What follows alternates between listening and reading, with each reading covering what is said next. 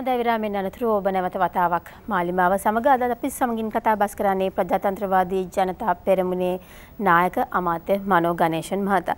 හොඳයි අමාත්‍යතුමනි අප තව ස්වල්ප වේලාවක් මේ එකම මාතෘකාව ඔස්සේ කතා බස් කරොත් මම හිතනවා හොඳයි කියලා විශේෂයෙන් ඔබතුමා සම්බන්ධයෙන් මේ සම්බන්ධනේ වැඩි වශයෙන් අප කතා බස් කළ යුතුයි. දැන් ඔබ සඳහන් කළා ඔබ පෙඩරල්වාදියෙක් කියලා. දැන් මේ ජාතික ගැටලුවට යම්කිසි ආකාරයේ ස්ථිරසාරෝ ගැටලුවක් පිළිතුරක් හොයනවා නම් ඔබ ෆෙඩරල් කියලා කියනවා නම් මොන මට්ටමේ ෆෙඩරල් ක්‍රමයක්ද ඔබ බලාපොරොත්තු වෙන්නේ? මං අහන්නේ ඔබේ පක්ෂයේවත් එක්සත් ජාතික පක්ෂයේවත් අදහස නෙමෙයි ඔබේ අදහස. කොහොමද එක්සත් ජාතික පක්ෂයේ අදහස මට කියන්න බෑ. එක්සත් ජාතික පක්ෂයක් නෙමෙයි. පෙරමුණෙත් නෙමෙයි ඔබේ. නෑ පෙරමුණේ. අපේ එක්සත් ජාතික පෙරමුණේ අපි ඉන්නවා. නමුත් පෙරමුණේ මතයක්වත් නෙමෙයි. මගේ අපේ පක්ෂ මතය මට කියන්න පුළුවන්. අපි බලාපොරොත්තු වෙන්නේ මේ රටේ දැන් පළාත් 9ක් තියෙනවා. පළාත් 9 පළාත් සභා 9ක් තියෙනවා. ඒ සත්‍යමත් කරන්න ඕන. තාත්ම කරන්න 13 වෙනි සංශෝධන තියෙනවා. ඒක ඔබට යන්නට ඕන අපි. 13 ප්ලස් කියලා දැනට යන්න ඕන. ඒ තැන තමයි මම කිව්වේ නිල වශයෙන් අපිට ලබා දුන්නා මහින්ද රාජපක්ෂ මහත්මයා. ඒක මම ප්‍රතික්ෂේප කරන්න බෑ. ලිඛිතව තියෙනවා මලක දැන් තියෙනවා මේක. එනිසා දීලා තියෙනවා. දැන් කියලා කියපු දේ බොරු කියලා කියන්න බෑ. මොකද මේ රට තුල අදාගත්ත යුසුම නෙවෙයි. ජාත්‍යන්තර එක්සත් ජාතික මහලේකම්තුමා සමග ඒකබද්ධ ප්‍රකාශනය තියෙනවා. එනිසා ඒක සත්‍යමත් කරන්න ඕන. ඉතින් මේකෙන් විවිධ පොඩි කරුණු ටික සුවිශේෂ කරුණු ටික ඇත්තටම කොහොමද වෙන්නේ කියන්නේ සම්බන්ධව මට දැන් ප්‍රසිද්ධියෙන් කියන්නට බෑ. ඒකම සාකච්ඡාවෙන් ලබා ගන්න ඕන. ඒ කියන්නේ තාමවත් ඔබතුමාට මේ සම්බන්ධයෙන් ඉස්තර නිගමනයක් නැහැ කියන කාරණාව. නිගමනයක් මට නෙවෙයි කාටවත් නැහැ. කාටවත් නැහැ. දැක්මක් තියෙනවා. බලය බෙදීම අවශ්‍යයි. ඒ වගේ එකම රටක් වෙන්න ඕන. නොබෙදුණු ලංකාව. ඒ පළවෙනි එක දෙවෙනි එක වෙලා බලය බෙදීම අවශ්‍යයි. දෙකම තියෙන්නට ඕන. දැන් ඇත්තටම කියනවා නම් මම කියන්නම් මේක මෙහෙම කියන්නම්කෝ ඔබේ ප්‍රශ්න උත්තර ඔබතුමීගේ ප්‍රශ්න මෙහෙම උත්තර දෙන්නම්කෝ දැන් කරුණු 4ක් මගේ අමාත්‍යාංශයෙන් මම සකස් කරගෙන තියෙනවා කරුණු 4ක් අතර තුල තමයි දෙමළ සිංහල ජනතා ප්‍රධානම මුස්ලිම් ජනතාව එකතු කරගන්න ඕන අතර මේ රටේ සැබෑ සංහිඳිය අවසස් සහජීවී වෙන්න ඕන කියලා හිතෙනවා මොකද පාර්ලිමේන්තු කරුණු දෙකක් තියෙනවා සිංහල ජනතාවගේ තුල තියෙන බිය සැකය අයින් කරගන්න ඕන ඒ වාක්‍යය බාර ගන්න ඕන දෙමළ ජනයා. සිංහල ජනතාව දෙමළ ජනයා ළඟ බලාපොරොත්තු වෙන්නේ මොකද?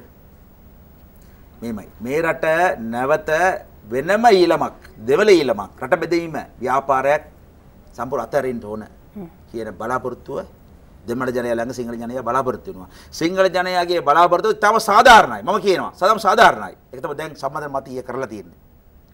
ඉන්දියාව විතර කරලා තියෙන්නේ. වඩුකෝටේ මේ තීරණය අපි ප්‍රතික්ෂේප කරනවා කියලා තියෙනවා. ඒක හොඳයි. දෙවෙනි එක තමයි තමුන්ගේ දේශපාලන අරගලය, දේශපාලන උමනාව ලබා ගන්නට සන්නද්ධ අවියායද අරගලට යවත යන්නේ නැහැ කියන ප්‍රතිඥාවක් දෙන්නට ඕන දෙමළ ජනයා. ඒ බලාපොරොත්තුව සිංහල ජනතාව බලාපොරොත්තු වෙන ඒ ප්‍රතිඥා සිංහල ජනතාවගේ බලාපොරොත්තුව ඊටම සාධාරණයි. ඊටම සාධාරණ මම කියනවා. ඊටම සාධාරණයි. ඒ ප්‍රතිඥාව දෙන්න ඕනේ කවුද? දෙමළ ජනයා. දෙමළ ජනයා නායකයෝ. දෙනවා. දැන් සෙම තියෙන්නේ දෙනවා අපිත් දෙනවා. අපි නම් කිව්වනේ දෙනවා. එතනයි. ඒ කියන්නේ තමන්ගේ දේශපාලන ඉලක්කය ලබා ගන්නට අත්තට අවියාද ගන්නෙ නැහැ. එකක් දෙවෙනි එක තමයි වෙනම රටක් මේ රට හැමදාම එක රටක් විදිහට පවතින්න ඕන. දෙවෙනි රටක් නිර්මාණය කිරීමට ඒක පදනම් කරගන්නේ නැහැ. ඒක ඉලක්කයක් කරගන්නේ නැහැ. ඒක වෙනම රටක් නෙවෙයි. එකම නොබෙදුණු ලංකාව තුළ තමයි විශ්ව ලබා ගන්න ඕන. ඒ දෙකම ප්‍රතිඥා දෙකක් දෙන්න ඕන. ඒ දෙකම බලාපොරොත්තු වෙනවා සිංහල ජනතාවගේ මනස බලාපොරොත්තු වෙනවා. මට දැන් මම සිංහල ජනතාව සමග ජීවත් වෙන එක්කෙනෙක්. දකුණේ ඉපදිලා දකුණේ ජීවත් වෙලා ඊට දකුණෙන් මැරෙන්න ඉන්න එක්කෙනෙක් මම. නමුත් උතුරට දකුණ පාලමකට මම ක්‍රියාත්මක කරනවා. සිංහල කතා කරන ප්‍රධානම සිංහල කතා කරන දෙමළ නායකයෙක් මම. අපිට දන්නවා ඒක. ඒ නිසා මට දෙමළ මනසක් දන්නා සිංහල මනසක් දන්නා මට. ඒ වගේම අතන අවසන් නැහැ. තව දෙකක් තියෙනවා. 3 4 කියලා කියමුකෝ. ඒ දෙක ඒක දෙමළ ජනයාගේ සැකය බියක් තියෙනවා. ඒ බිය අයිමි කරන්න වගකීම සිංහල ජනයාට තියෙනවා. දකුණට තියෙනවා. එකක් මම කියන්නම්. ඒ දෙගොල්ල ජනතාව බලාපොරොත්තු එකක් බලාපොරොත්තු. මොකද මේ රට විවිධත්වයේ රටක්. විවිධත්වයේ රටක්. විවිධ ජාතීන්, විවිධ ආගම්, විවිධ භාෂාව තියෙනවා. ඩයිවර්සිටි. විචිත්තත්වය තියෙනවා. හරිනේ? තියෙනවා රටක්. එකම ජාතියකට එකම භාෂාවකට සීමා වෙච්ච රටක් නෙවෙයි මේක. ඇත්තට කියනවා අපි කතා කරනවානේ දැන් සිංහල දෙමළ මුස්ලිම් කියලා කියනවා ජාතිය කියනකොට. නැත්නම් බර්ගර් පොඩ්ඩක් කියනවා මලේ කියනවා. එච්චර පාක් කියනවා. එච්චර ඉත යන්නේ නැහැ. මගේ අමාත්‍යංශයේ ජාතික සහජීවන සංවාද රාජ්‍ය භාෂා අමාත්‍යංශය කියලා මගේ අමාත්‍යංශය මම ඇමතිවරයා. මට දැන් වාර්තා වෙලා තියෙනවා මේ රටේ ජාති 21ක් තියෙනවා. දැන් මාස භාෂා එකකින් දෙකකින් අපි ඩයිවර්සිටි ඩේ එකක්. ඒ කියන්නේ විචිත්තත්වයේ ඩේ එකක් දවසක් අපි තීරණය කරලා අපි පවත්වන්න යනවා. ඒක පෙන්වලා දෙනවා. මේ රටේ ජාති 21ක් ඉන්නවා. පොඩි පොඩි ජාති ඉන්නවා. ඇෆ්‍රිකානු සමගික ජාතිත් ඉන්නවා. එහෙම තියෙනවා. ඒකත් ජනතාව ඉන්නවා. ඒක පෙන්වලා දෙනවා. ඉන්නවා. ඒ නිසා ඒ විචිත්තත්වය කියන්නේ ලස්සනයි. වර්ණවත් එක. ලස්සනයි. ඒක අපේ දුර්වලකමක් නෙමෙයි ශක්තිය අපේ. Diversity is not our weakness, it is our power. ශක්තිය ඒක. Strength. Diversity is our strength කියලා කියනවා. එච්චරයි. ඒක දකුණේ ඒකට ඒ මතයට දෙකට පිළිගැනීමක් අවශ්‍ය කියලා දෙමළ ජනතාව බලාපොරොත්තු වෙනවා. ඒක තේරුම් වෙන්නේ සිංහල ජනතාව පළයට දානවා කියලා නෙවෙයි. මේ රටේ සිංහල භාෂා කතා කරන ජනතාව බහුතර සංඛ්‍යාවයි. බෞද්ධ ආගම දරණාය තමයි බහුතර සංඛ්‍යාවෙන්. කිසිම ප්‍රශ්නයක් නැහැ. කිසිම ප්‍රශ්නයක්. ඒක යථාර්ථය. ඒක වෙනස් වෙන්නේ නැහැ. ඒක වෙනස් වෙන්නේ නැහැ. වෙනස් වෙනවා කියලා බය කරනවා, බිය කරනවා. ඒක නැහැ. එහෙම නැහැ. දෙවෙනි අනිත් එක තමයි දෙමළ ජනයා බලාපොරොත්තු තවම ප්‍රතිඥාවක් බලාපොරොත්තු. මොකද මේ රටේ බලය බෙදීම අවශ්‍යයි. ඔන්න ඔබතුමිය ආපු ෆෙඩරල් තැනට ආවා. බලය බෙදීම අවශ්‍යයි. බලය බෙදීම අවශ්‍යයි. බලය බෙදීම කියන්නේ අපි කවුරුත් හිතනවා මේ දෙමළ ප්‍රශ්නයේ විසඳුම කියලා නෑ. දෙමළ ප්‍රශ්නයේ ජාතික ප්‍රශ්නයේ ජනවාර්ගික ප්‍රශ්නයට විශේෂ විසඳුමක් සම්බන්ධකමක් එකට නැහැ. නමුත් අපි මේ මත මවාගෙන ඉන්නව නැහැ. මේ රටේ කොළඹට ගොඩ වෙලා කොළඹේ ගොඩ වෙලා තියෙන බලතල කොළඹේ ප්‍රභුපන්තිය තියෙනවනේ. ප්‍රභුපන්තියට ගොඩ වෙලා ඒගොල්ලන් ඕන හිතපු දේ කරන්න පුළුවන් තැනට තියෙන ගොඩ වෙලා තියෙන බලය රටටම යන්න ඕන. නමුත් දකුණේ පළාත් සභාශ්‍රිත වෙනවැනි බලය ඉල්ලීමක් අපිට අහන්න ලැබෙන්නේ නැහැ නේ අමාත්‍ය. එතකොට පළාත් සභා මන්ත්‍රීවරුන් ඉල්ලා අස්වන්න කියන්නකෝ. මාමතුරු ඉල්ලා අස්වන්න කියන්නකෝ. තව බලය ඉල්ලන්නේ ඒගොල්ලන්. බලය ඉල්ලන්නේ ඒගොල්ලන්. දැන් බලය මම කියන්නේ මම පළාත් සභා පදනම් කරනවා කියන්නේ පොදුවෙන් කියන්නේ අපි මේක ජනරජය නම් අපි එකම රජුරු නෙමෙයි කියලා පටන් ගත්තේ රජුරු නම් කොළඹෙන් තියෙන බලතල හැමතැනම යන්න ඕන. ජාපරයට යන බල, මඩකලපු යන බල, මොණරාගඩට යන්න ඕන. හම්බන්තොටට යන්න ඕන. මයංගඩට යන්න ඕන.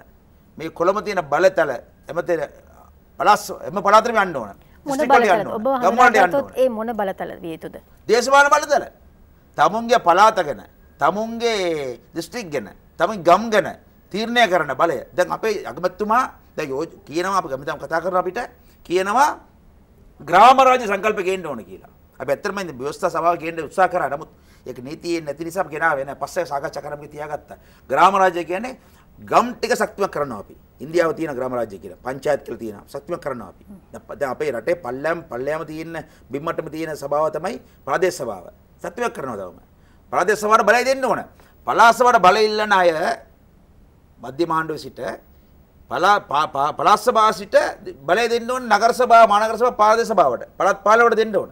බෑ කියලා කියන්න බෑනේ. මෙහිදී පොලිස් සහ ඉඩම් බලතල ගැන සම්බන්ධයෙන් කතා කළා. පොලිස් ඉඩම් සම්බන්ධව අපි සාකච්ඡා කරන්න ඕනේ. දැනටම 13 වෙනි සංසද මාළන් තියෙනවා. ඇත්තම කියලා බලුවා නම් කවුරු මං ඉල්ලීමක් කරන්නම් අරන් බලන්න. කතා කරන ඉස්සර බලන්න. බොරු බිල්ල මවන්න එපා. මේ බලතලේ තියෙන්නේ ඉන්දියාවේ ප්‍රාන්තවල තියෙන පොලිස් බලතල මේකෙන් දීලා නැහැ. මේ IGP පොලිස්පතිතුමා ඉන්නේ ආණ්ඩුව තුල ආණ්ඩුව යටතේ DIG මට්ටමෙන් තියෙන DIG පත් කරන්නේ ජනාධිපතිවරයා මහමැතිවරයාගේ සාකච්ඡාන් පසුව පත් කරන්නේ මේ ජනාධිපතිවරයා එහෙමයි තියෙන්නේ ඉන්දියාව බලන්න කේරළ ප්‍රාන්තය තමිල්නාඩු ප්‍රාන්තය ආන්ධ්‍ර ප්‍රාන්තය නම් පොලිසිය කොහොමද හදාගන්නේ Tamil Nadu police Kerala police ආන්ධ්‍ර police ඒ වගේ මධ්‍යම ආණ්ඩු පොලිසිත් තියෙනවා මේම නැහැ යාපනයේ සිට අම්බන්තොට දක්වා මුළු රටම ඉන්න ප්‍රාන්තවල පළාත් සභාවට නීතිය යටතේ පොලිසිය අඳුනාගන්නේ ශ්‍රී ලංකා පොලිසිය කියලා තමයි. එකම යුනිෆෝම් එක තියෙන්නේ. වෙනස් වෙලා නැහැ. ඒක බොරුවක් කියලා ජනතාව මුලා කරන හදනවා සමහර කල්ලිය. එච්චර වෙලා තියෙන්නේ. හොඳයි මම ඔබතුමා මේ අහන ප්‍රශ්නෙට ඔබතුමා සම්බන්ධ කරගෙන ඔබට උත්තර දෙන්නට පුළුවන්. දැන් බොහෝ විට දේශපාලන සාකච්ඡාවක දේශපාලන වේදිකාවක මේ ජාතික ප්‍රශ්නය ගැන කතාබස් කරනදී ආණ්ඩු පක්ෂයේ සෙත් නැත්නම් විපක්ෂයේ ඉන්න മന്ത്രിවරු අමාත්‍යවරු තමන්ගේ අදහස ප්‍රකාශ කිරීමේදී 100% පැහැදිලිව නිවැරදිව ප්‍රකාශ කරන්නේ නැත්තේයි. ඔවුන් යම්කිසි ආකාරයෙන් තමන්ගේ අදහස ඉදිරිපත් කිරීම හරහා එක්කෝ උතුරේ ප්‍රජාව එසේත් නැත්නම් දකුණේ ප්‍රජාව යම්කිසි ආකාරයෙන් අකමැත්තක් එල්ල කරයි එසේත් නැත්නම් හිත නොදකමක් වෙයි කියලා පොඩ්ඩක් දෙපැත්තම බේර ගන්න උත්සාහ කරනවා. මම නෑ එහෙම කරන්නේ නෑ. මං කව ඔබතුමා ගැන නෙමෙයි කියන්නේ. මං කියන්නේ ඔබතුමා ගැන නෙමෙයි කියලා. මං ප්‍රකාශ කරා. මගේ සහෝදර සගයන් සම්බන්ධ මම ඒ අදහසක් ඒ වගේ ඒ තමන්ගේ පැවැත්ම වෙනුවෙන්ද? දන්නේ නෑ වෙන්න පුළුවන්.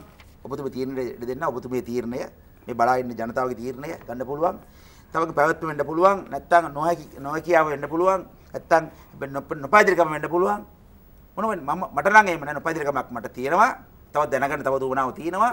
සාකච්ඡාවෙන් දැනගන්න පුළුවන්. නමුත් මගේ ස්ථාවරය මම කියනකොට තව පැහැදිලි මම කියනවා. එක්කම එකයි කියන්නේ. දකුණු දෙකක් සිංහල එකක් දකුණු දෙකක් උතුරු දෙකක් කියන්නේ නෑ. සිංහල එක කියලා දෙමළ වෙන දෙයක් කියන්නේ නෑ. සිංහල කියපේ එහෙම තමයි දෙමළෙන් තමයි සිංහලෙන් කියන්නේ. දෙකම කියන එක තමයි ඉංග්‍රීසි භාෂාව කියන්නේ. භාෂා තුනම කතා කරන්න දැනුමක් තියෙන මන්ත්‍රීවරයෙක් තමයි දැන් ජාතික භාෂා අමාත්‍ය වෙලා තියෙන්නේ. පළවෙනිම තවර රටේ. හොඳයි දැන් ඔබතුමාගේ අමාත්‍යාංශ සම්බන්ධයෙන් කතා බස් කරනවා නම් දැන් මම හිතන්නේ මේ ප්‍රශ්නෙට විසඳුමක් ලෙස අප ගත්තොත් උතුරු නැගෙනහිර විශේෂයෙන්ම රාජ්‍ය සේවය සම්බන්ධ පුද්ගලයන්ට මේ භාෂා ඥානය ගැන කතා බස් කරලා දැන් මේ අමාත්‍යාංශය හරහා රාජ්‍ය සේවකයන්ට නැවත වතාවක් දමිළ භාෂාව ඉගැන්වීමේ වැදගත්කමක් විශේෂයෙන්ම මාධ්‍යවේදීන්ට මේ ආදී කරුණු කාරණාවන් කෙරෙහිත් අදහස් කරනවා. ඇත්තම කියන්න ඕන ජාතික භාෂා ප්‍රතිපත්තිය සම්බන්ධව ජාතික මට්ටමක අඩවැඩින් එකඟතාවයක් තියෙනවා. බලය වේදීපක එකතාවයක් නැහැ. නමුත් භාෂා සම්බන්ධව එකතාවක් තියෙනවා. මොකද මේ අමාත්‍යාංශ මට පෙර හිටපු මන්ත්‍රීවරයා තමයි වාස්තු නායකර මෙතුමා. එතුමා තමයි ඒකාබද්ධ විපක්ෂ කණ්ඩායම ප්‍රධානියෙක් එතුමා. එතුමා ඒකට බෑ කියලා කියන්න බෑ. ඒ වගේ අනිකුත් මන්ත්‍රීවරු මායක ඔක්කොම යාළු මිත්‍රයෝ. ඒක එකඟතාවයේ තියෙනවා. ඊට පස්සේ මම කරන්න හදන්නේ මම හිතන්නේ ජාතික භාෂා ප්‍රතිපත්ති ක්‍රියාත්මක කිරීම තමයි මේ රටේ ජාතික ප්‍රශ්න විසඳීමට පෙරවදනක් කියලා කියනවා. ප්‍රීලෝඩ් කියනවා. මම මෙතන ඉන්නේ. මම කරනවා ඒක. දැන් මම කැපවීමෙන් කරනවා ඒක. මම කරන්න පුළුවන් කියාව මට තියෙනවා. මොකද දැන් මේ අද වෙනකන් මම කියන්නේ නෑ ජාතික ප්‍රශ්න සම්පූර්ණ භාෂා ප්‍රශ්න කියලා. වෙන බොරුවක්. ඒකට එයා ගිහලා ඉවරයි. නමුත් අපි ජාතික භාෂා ප්‍රශ්න අවසන් කරා නම් ජාතික ප්‍රශ්න ඉතුරු වෙන්නේ පොඩි කෑල්ලයි. ලේසි අවසන් කරගන්න. දැන් උල්කුවට මවාගෙන බලා ඉන්නවා. ජාතික විශ්ද ගත්තා නම් ජනතාව අතර අවබෝධය ඇති කරගත්තා නම් සිංහල දෙමළ ජනතාව අතර අවබෝධය ඇති කරගත්තා නම් ඇති කරනවා මට අවබෝධය ඇති කරගත්තා අනිත් පැත්තට ඇති කර දුන්නා නම් ලේසි. දැන් බලන්න නීතිය මොනවද තියෙන්නේ? සෑම රාජ්‍ය සේවකයොම තමන්ගේ රාජ්‍ය සේවකයන් පත් වුණාන් පස්සේ ඇතුළන් පස්සේ තමන් දෙවෙනි භාෂාව ඉගෙන ගන්න ඕන. සිංහල සේවකයෝ දෙමළ භාෂා දෙමළ සේවකයෝ සිංහල භාෂාව ඉගෙන ගන්න ඕන. රට පුරාම කරන්න ඕන. ඒක වෙන්නේ නැහැ. මං අමාත්‍යාංශ බාහිර අරගෙන සුබාන දෙකකින් තේරුම් අරගත්තා. ඒක වැරද්දක්. ඒ වෙන්නේ නැහැ. බොරුවක් කරලා මොකද එහෙම ලබාගත්තා තමයි ඒගොල්ලන්ට ඉන්සෙන්ටිව් ලැබෙන්නේ, ප්‍රොමෝෂන් ලැබෙන්නේ, උසස් වීම ලැබෙන්නේ, ගෙවීම් ගාස්තු ලැබෙන්නේ. නමුත් ඒ නිසා බොරු සාතික අරගෙන එනවා ඒගොල්ලෝ. දන්නා මට දන්නා. ඒ තරට සාතිකේ තියෙනවා කතා කරන්න බෑ. කතා කරන්න මම සාතික බෙදා දෙනකොට මම ඇවිල්ලා අර දක්ෂ විනියක් මේ වාගේ වැඩ කරන්න. පොඩ්ඩක් දෙමළෙන් කතා කරලා බලන්න. ඔයාලට කිව්වා කතා කරනවා. එක ප්‍රශ්නේ ආන්න එක මෙතන ළඟම. නැත්නම් ඔක්කොම එක මුත්‍රේ පාඩම් කරලා මම ආලා වුණා. ඉතින් මම ඒ දොස් කියන්නේ ඒක තල්ලි වෙලා තියෙන දෙන්නට. මම කිව්වා මේ බ්ලැන්කට් කතාව අතරින් බ්ලැන්කට් කියන මුළු රටම හම්බන්තොට 100% කියමුකෝ සිංහල. එතන ඉන්න අයට දෙමළ ඉගෙන ගන්න ඕනේ නැහැ. ඒ වගේ යාපනයේ 100% දෙමළ. එතන අයට සිංහල ඉගෙන ගන්න ඕනේ නැහැ. මේ හම්බන්තොට ඉන්න අයට දෙමළ ඉගෙන ගන්න ඕනේ නැහැ. ඕන හොඳයි. නමුත් ඒක අනිවාර්ය කරන්න බෑ. ඒකට වදයක් වෙලා. දැන් ආගෙන ඉන්න ජාති නිලධාරියෝ මං කියන කෙඟබේ කියලා දෙනවා වදයක් ඒගලන්ට. වදයක් වෙලා. වදයක් දෙන්න එපා. වදයක් දෙන්න එපා. අපේ නිලධාරියෝ වද කරන්න එපා කියලා කියනවා. ඒ නිසා මම කියන්න හදන්නේ මේ රට 327ක් ඉන්නවා ප්‍රාලේ කොට්ටාස. අදසින් කොට්ටාස 327ක් ගානක්. එකකින් 41ක් දැනටම දීප භාෂා බයිලින්ගුවල් ට්වින් භාෂා දෙකක් විදියට ප්‍රකාශන වෙලා තියෙනවා ජනාධිපතිතුමා වශයෙන්. මේ ජනාධිපති පිටපු ජනාධිපතිවරුන් වශයෙන්. නීතිය ඒක තවත් ඇත්ත එකක් වෙන්න යනවා. මේක අපේ මගේ අමාත්‍යාංශය යටතේ තියෙන මේ රාජ්‍ය භාෂා ඩිපාර්ට්මේන්තුව තමයි කොමිෂන් සභාව තමයි තවත් ඒක ඔයලා බලලා නිර්දේශ කරන්නේ. ඒක ජනාධිපතිතුමා නීතිය ප්‍රකාශන කරනවා. තවත් බෙඩි වෙනවා. කොමිෂන් උනත් අර දිව් භාෂා ප්‍රාලේ කොට්ටාස තුල රාජ්‍ය සේවයට බඳවා ගන්න කවුරු බඳවා ගන්නවා නම් ඒගොල්ලන් රාජ්‍ය සේවයට එන්න පෙරම භාෂා දෙකම කියව තියෙන්න ඕන. ඒක කියන්නේ මම නීතිය. දැන් ඒක මම කැබිනට් පත්‍රයක් දාලා තියෙනවා. සම්මත එටට සම්මත වෙයි කියලා බලාපොරොත්තු වෙනවා. උනම් පස්සේ දැන් ආවිල මොනවා කරන්නේ? රාජ්‍ය භාෂා එතුණන් පස්සේ ඉගෙන ගන්න කියනවා. ඉගෙන ගන්න නැහැ ඒගොල්ලන්. නෑ. නමුත් මේ කියනවා දිව් භාෂා කොටස් තුළ පවණක් තමයි වෙන්නේ. නැත්නම් දිව් භාෂා කොටස් කියලා වැඩක් අර්ථයක් නැහැ නේ ඒකට. ඒ එන්න පෙරම දෙමළද සිංහලද මුස්ලිම් කියලා මට ප්‍රශ්නයක් නැහැ. ඔවුන්ගේ භාෂා හැකියාව දෙකම කියාව තියන්න ඕන. දැන් බලන්න කොරියාවට අපේ ළමයි යනවා, තරුණ ළමයි යනවා. කොරියාව මොනවද කියන්නේ? උඹලා රටේ ඉඳලාම කොරියන් භාෂාව ඉගෙන ගන්නilla. ඉගෙන ගන්න එන්න කියනවා. ඒකට මේ රාස් ගන්න ඉගෙන ගන්නව නේද? රට වටේ කොරියන් ටියුටරිස් භාෂා ටියුටරිස් වලට දුක බිස්නස් නේ. යනවනේ. ඉතින් ඉගෙන ගන්න යනවා. කොරියාවට ඇවිල්ලා ඉගෙන ගන්න කියන්නේ නෑ ඒගොල්ලන්ට. චෙක් කරලා ගන්න ඒගොල්ලන්. ඒක අපි කීරා මේ කිව්ව ගමන් රට වටේ අර දෙමළ භාෂා සහ සිංහල උතුරේ නැගෙනහිර දෙමළ ජනතාවට සිංහල භාෂා මේ සිංහල ජනතාව දෙමළ භාෂා අධ්‍යාපන ලබා දෙන ලොකු ටියුටරිස් ප්‍රයිවට් ටියුටරිස් ඔක්කොම ආණ්ඩුවට කරන්න බෑ. ටියුටර් ඇති වෙයි. දැන් බලන්න අපේ ළමයි 9 වෙනි ශ්‍රේණිය වෙනකන් සිංහල ළමයි දෙමළ ළමයි සිංහල ඉගෙන ගන්නවා. හැබැයි ඒගොල්ලෝ මොටිවේෂන් එකක් නැහැ. ඔව්. ඇත්තටම මොටිවේෂන් නැහැ. සිංහල ළමයින්ට දෙමළ ඉගෙන ගන්න මොටිවේෂන් එකක් නිකන් ඉබේ යනවා. දෙමළ ළමයින්ට සිංහල ඉගෙන ගන්න මොටිවේෂන් එකක් නැහැ. එහෙම යනවා. දැන් මේ තමුන් භාෂා දෙකම අධ්‍යාපන ලබා ගන්න තිබුණා නම් කියාව තිබුණා නම් අපිට අනිවාර්යෙන් මේ දිව් භාෂා කොටස වල රාජ්‍ය සේවකයෙක් වෙන්න පුළුවන්. ගවර්න්මන්ට් ජොබ් එක ලැබෙනවා කියලා දන්නවනම් මොටිවේෂන් එකක් නේ ඉගෙන ගනි. ඒව භාෂා ප්‍රශික්ෂණ අධ්‍යාපන අවසන් කරන්න. නැතුව මේ මෝඩ වැඩ කරලා බෑ.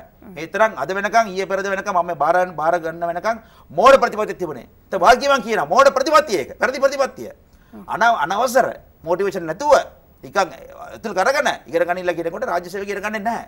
ඒක බොරු කරනවා, වැරදි වැඩ කරනවා, තල්ලු කරනවා. ඒක දොස් කියලා වැඩක් නැහැ. දැන් එහෙම නෑ. ඒ ආමතර සුසුකම කරගැනීමේදී ජනතාව විශේෂයෙන් පෙළඹෙන දැන් ඒ වගේම මම දන්නා පරිදි බොහෝ විට සාමාන්‍ය ජනතාව අතර දෙමළ භාෂාව ඉගෙන ගැනීමේ යම්කිසි කැමැත්තකුත් තිබෙනවා. අප සරලව ගත්තොත් දමළ චිත්‍රපටයක් බලන්න, නැත්නම් ගීතයක් රස වින්දනය කරන්න මේ කැමැත්ත තිබෙනවා. නමුත් මේ සඳහා අවශ්‍යතාව දැන් අපි ගත්තොත් පාසල යන දරුවෙකුට මේට හැකියාවක් තිබෙන්නට පුළුවන්. නමුත් වැඩිහිටි කෙනෙකුට එවැනි අවස්ථාවක් නැහැ. දැන් එවැනි යම් කිසි ආකාරයෙන් අදහසක් තිබෙනවද මං ගන්නේ රාජ්‍ය සේවය සම්බන්ධයෙන් නෙමෙයි.